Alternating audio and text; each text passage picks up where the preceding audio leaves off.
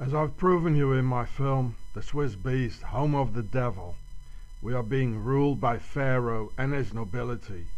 The biblical name of the pharaonic nobility is the Pharisees. Pharisees as from Pharaoh, Pharisees as in Pharaoh's descendants. And Pharaoh Trump is one of them, which was genealogically proven in 2016, so 3 years ago, by the Icelandic genealogist Oddur Helgason. You all see the octagon here. Watch my film Octagon, the Empire of Darkness. It's official now that Donald Trump is the direct descendant of Håkon V, King of Norway, who reigned from 1299, which is 8 years after the founding of Switzerland and the end of the Crusades, to 1319, always 13th century, and no castles from before the year 1000 in Europe. This is the Haunebu Viking lineage of Pharaoh, mixing with the Sea Peoples, who came before the big pharaonic wave around the year 1000. Building all their castles, fighting us Europeans from the inside like a virus, after the Roman defeat by the Germanic tribes. So Trump, from his mother's so-called Scottish side, is also related to Queen Margrethe of Denmark.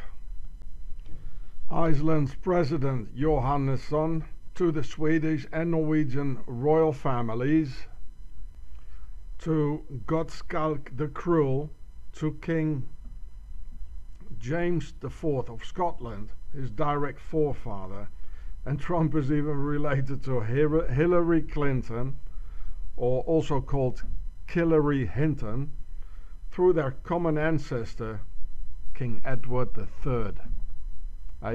Killary. From his father's side, Trump is from a German town called Karlstadt in the German Palatines, just like Obama from that area called Die Saarländische Schweiz, or the Swiss Saar. As in the pharaonic word Sar, meaning the king, Pharaoh, as in a sarcophagus, as in the word Caesar, the king of Rome, as in Nebuchadnezzar, the king of Babylon. The Prince Charles, his official title is Tsar, meaning Son Altesse Royale, His Royal Highness. The Tsars in Russia, Sarkozy, the King of France.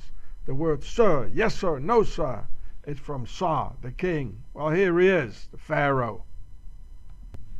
During the 30-year War from 1618 to 1648, the Swiss Nazi Templars murdered all the indigenous Germans and replaced them with the Swiss.